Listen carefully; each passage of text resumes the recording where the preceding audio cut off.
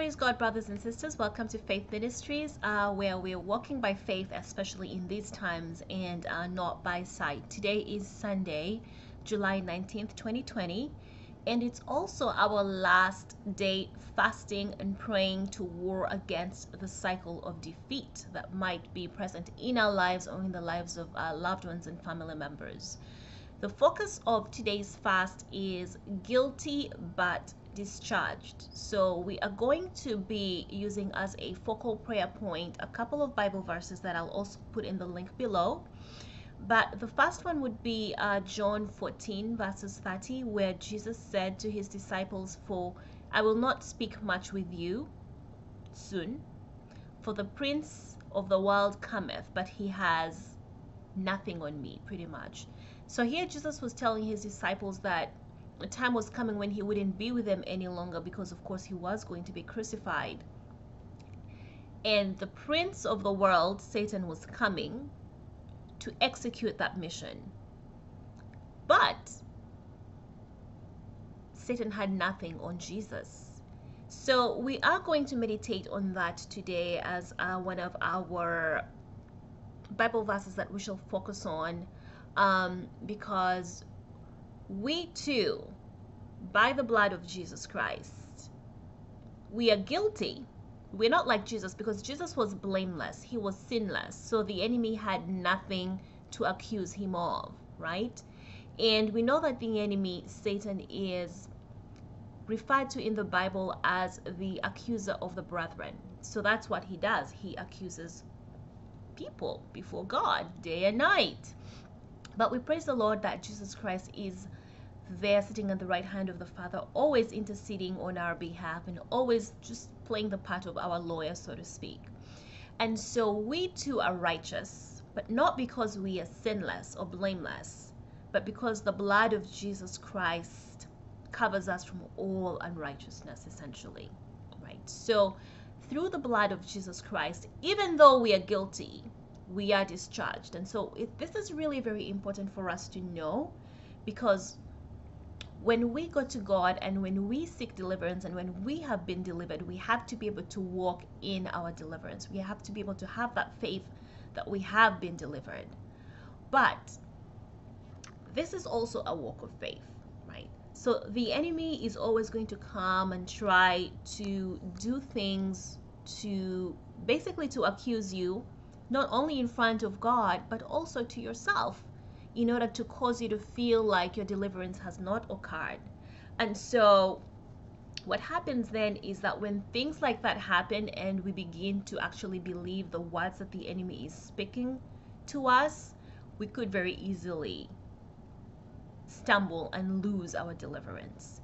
So we want to remember as well that Proverbs 28:13 does say that for he who covers his sins won't prosper, but whoever confesses and forsakes them will have mercy. So we need to do what we did on day one, which is again go before God, continue to confess our sins. But the clause here is that we need to also be able to forsake them. So you don't just confess your sin and go back to that lifestyle, right? So we've ask the Lord for deliverance. We've broken all the chains. We've broken all the curses that have been spoken against us, those word curses, all ancestral covenants and generational curses. We don't need to be going back to any of those things. We don't need to be opening up our lives to, for example, new age beliefs, right? So we don't want to be playing with tarot cards or dealing with the occult, because that would just open up a door for us to for the enemy to come right back into our lives.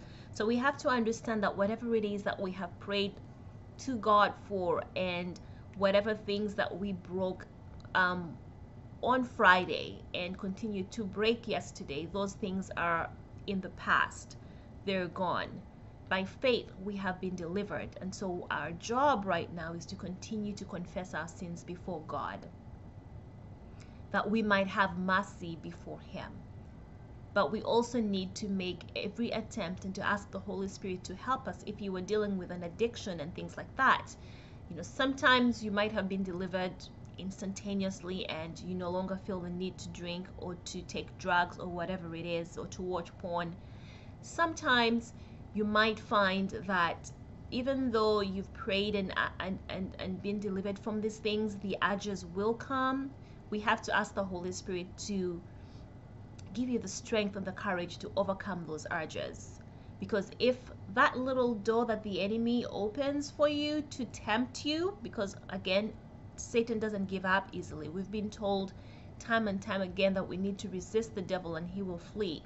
The very fact that we have to resist means that he is coming at us all the time in an attempt to wear us out, in an attempt to get us to feel we're defeated, in an attempt to make us give in.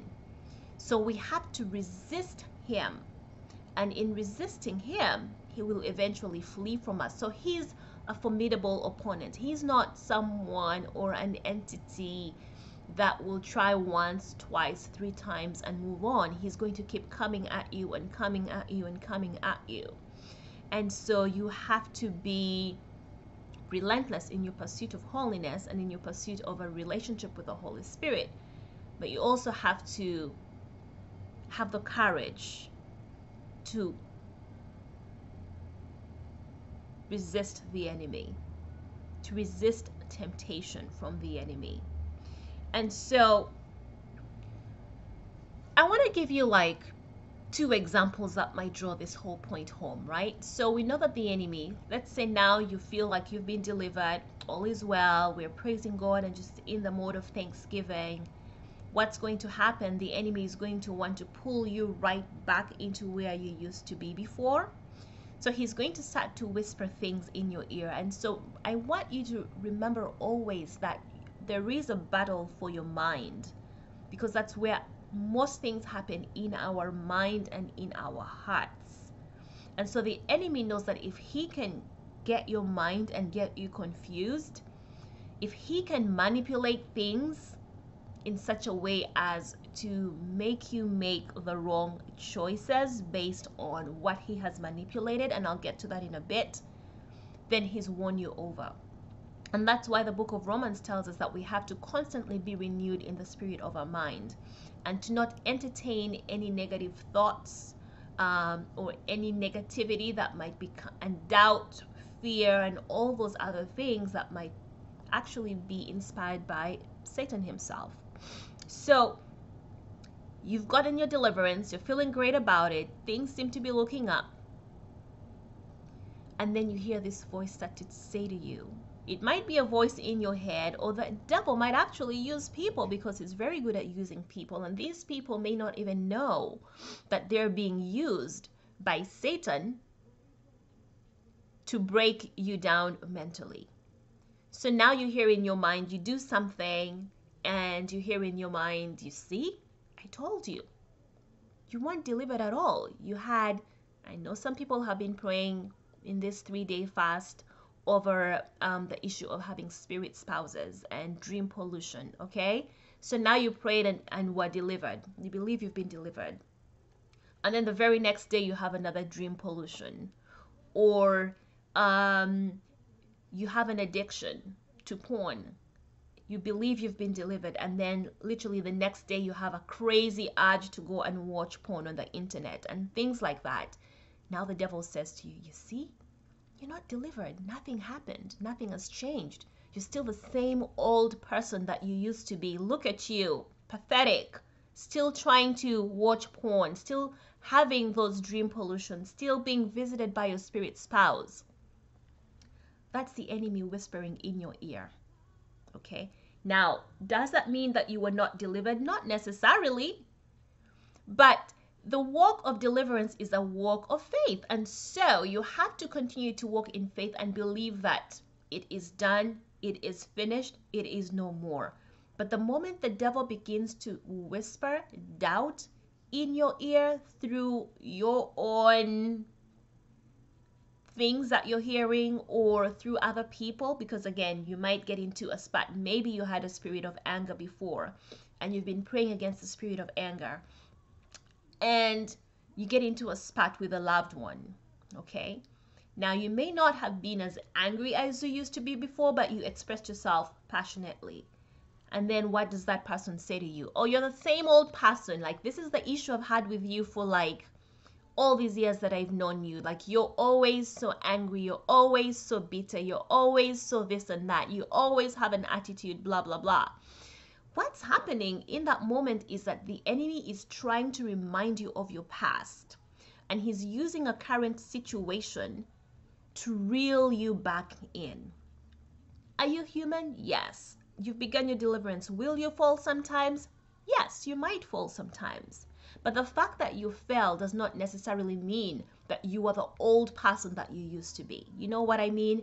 But the devil wants to paint this picture and manipulate the situation and whisper to you and condemn you and accuse you before yourself and tell you, you see, you haven't changed.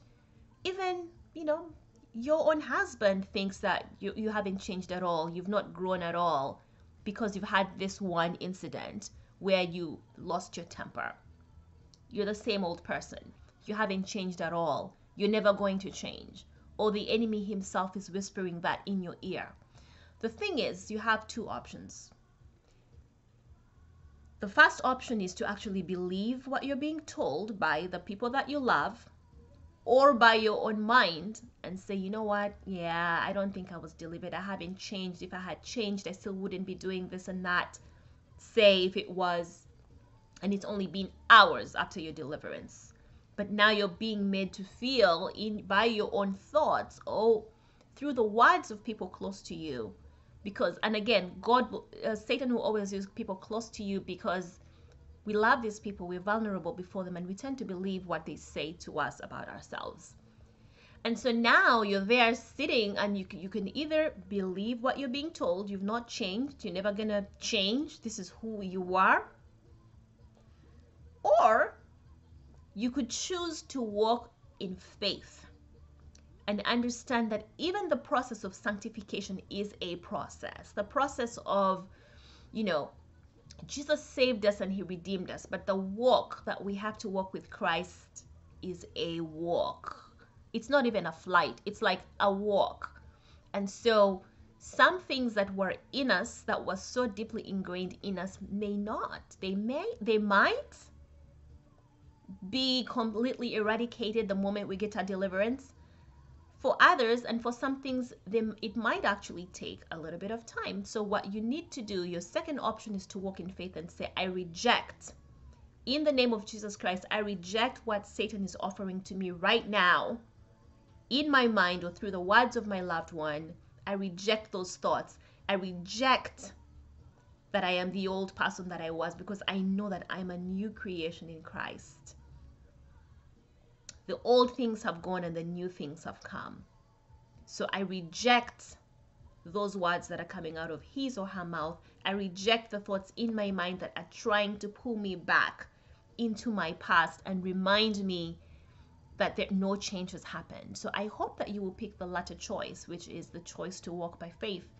Understanding, even as Proverbs 24:16, I believe, says that a righteous man might fall 7 times, but he will always arise. And what that means is that when you begin to walk in righteousness, yes, you might stumble here and there, you might make mistakes here and there, but you always get up and continue to walk.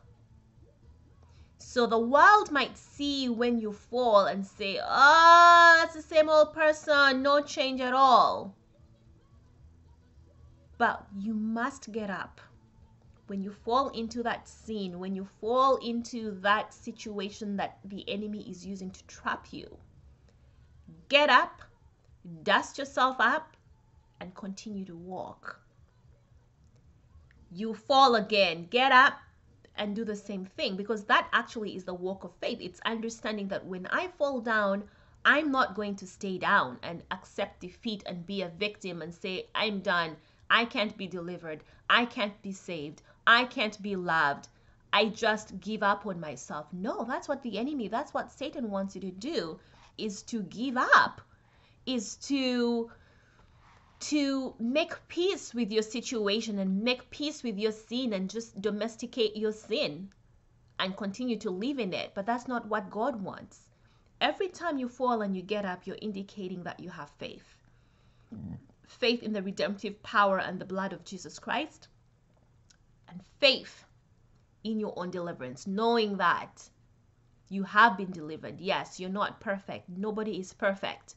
But the fact that you continue to get up and continue to move forward is a sign that you're not the same person anymore. Because if you were the same person, trust me, you would fall back into that lifestyle or into that scene or into whatever it was, and you would stay there happily without feeling, anything is wrong. You would be rolling around in the mud with pigs and be very comfortable in that.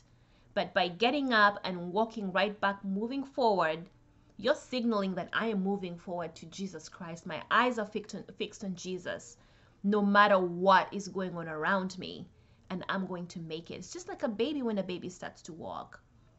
And eventually, you will be able to defeat that situation by continuing to walk and move forward with your eyes focused on Christ. Just like a baby, eventually that baby, after getting up, falling and getting up 1,000 times, eventually that baby is going to get up, walk, and not fall. That's how we all learned how to walk. And so eventually that's how you will defeat your situation. So the chains have been broken. Walk in faith knowing that the chains have been broken. But whenever the enemy comes and whispers things in your ear or uses people to remind you of your past and try to reel you back in by actually pronouncing those word curses upon you by saying, oh, you haven't changed, you're still the same, that's a curse. You have to say internally, no, I reject that word curse and I cancel it and render it powerless in the name of Jesus Christ. That's what you need to do. So it's important for us to continue to confess our sins to God because, for example, because that's what sets us free. So if you, for example, stole some goods from your office, right? You stole a couple of reams of paper and stationery, and an employee at your job saw you do that, and they confronted you about it. Now you're always going to be living in fear and feeling beholden to that person who saw you. So this person could blackmail you for God knows what, knowing full well that, and you would always be acquiescing to them because this was something that was done in the dark. And so this person has power over you because they're holding something on you. And so they could blackmail you and get you to do all sorts of things. And because you know that if you got reported, you would lose your job, the fear of losing your job would make you do even worse things or acquiesce to this other individual because they have power over you and they will tell. And if they snitch, you're out of a job. But what would happen if one day you decide, you know what, I'm tired of this. I'm tired of feeling like somebody else has power over me and somebody else is manipulating me.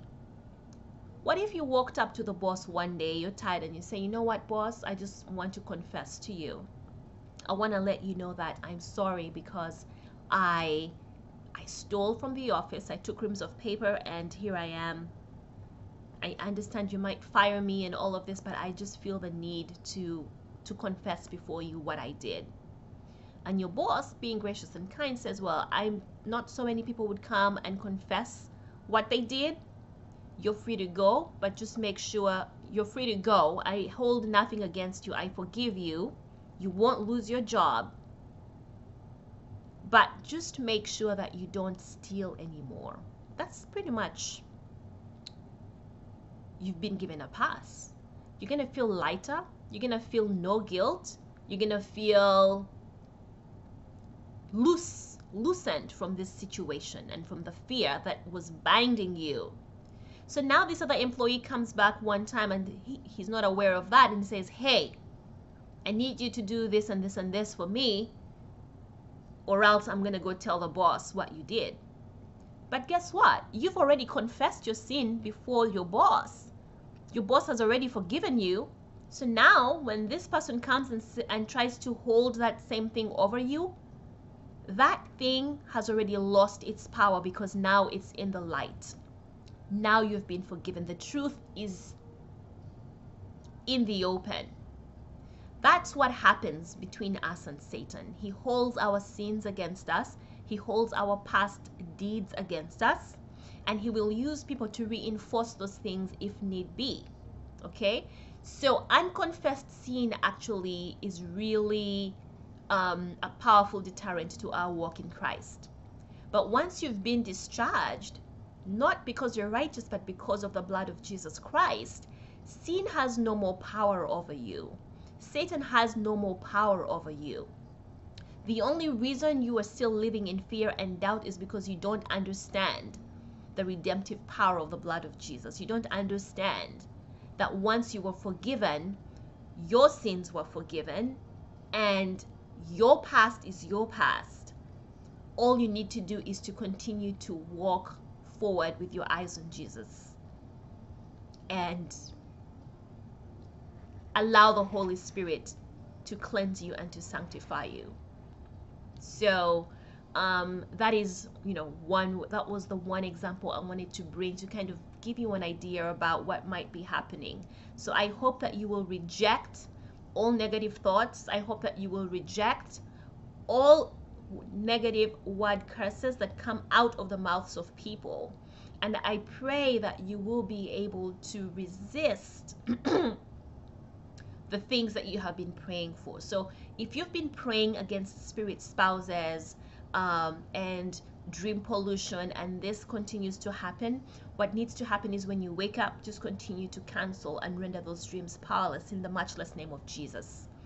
When you still feel the urge to do the things you used to do that you've been seeking deliverance from, you need to counter those urges with doing something different. Go and spend some time just praising and worshiping God. I found that that really helps me a lot. When someone does something that upsets me and I don't want to wallow in those feelings of being upset, then what I do is just turn on my music, listen to worship, and just begin to praise God. And quickly enough, that seems to help me. So replace whatever that urge is with something that you could be doing for God, either through prayer, praise, worship, or just pray and confess honestly to God. I still have this urge, oh Lord, but Holy Spirit, come right now, sit with me, be with me in this space, and help me to overcome whatever it is that it is you're battling, and you will see victory. So today I would like you to focus on thanking God for your deliverance, spending time in praise and worship, and also focus on 1 John chapter 1 verse 9, which says that if we confess our sins before God, He is faithful and just to forgive us and to cleanse us from all unrighteousness. So today we will focus on John 14:30. We will also focus on Proverbs 28 verses 13. And we are going to revisit Psalms 19 verses 12 to 14, where King David also did pray and ask God to forgive him for the sins that he didn't even know that he had committed. I love you guys. I will be making, I feel the need to actually make a video on my experiences during this 3-day fast. So do look out for it sometime this week. Not sure when I'll be posting that. I love you. I am so glad we got to do this. I pray that you will walk in your deliverance and don't give up no matter what it is you feel. Understand that your feelings have zero credence as far as your walk with God is concerned. Your faith in God is everything. So you have to see yourself being what you want to be. You have to see yourself and believe yourself to be free, even when everything around you tells you that you're not free. That is faith. For faith calls forth the things that were not as if they were, and then they become. So we have to see it in the spiritual first before it manifests in the physical sometimes. And so that means that you really have to continue to rejoice and give God all the glory for everything, for your deliverance and for your freedom, even when the circumstances around you at this very present moment says the exact opposite. Shalom, brothers and sisters, and I'll talk to you soon. May the light and the love of God be with you always. Shalom.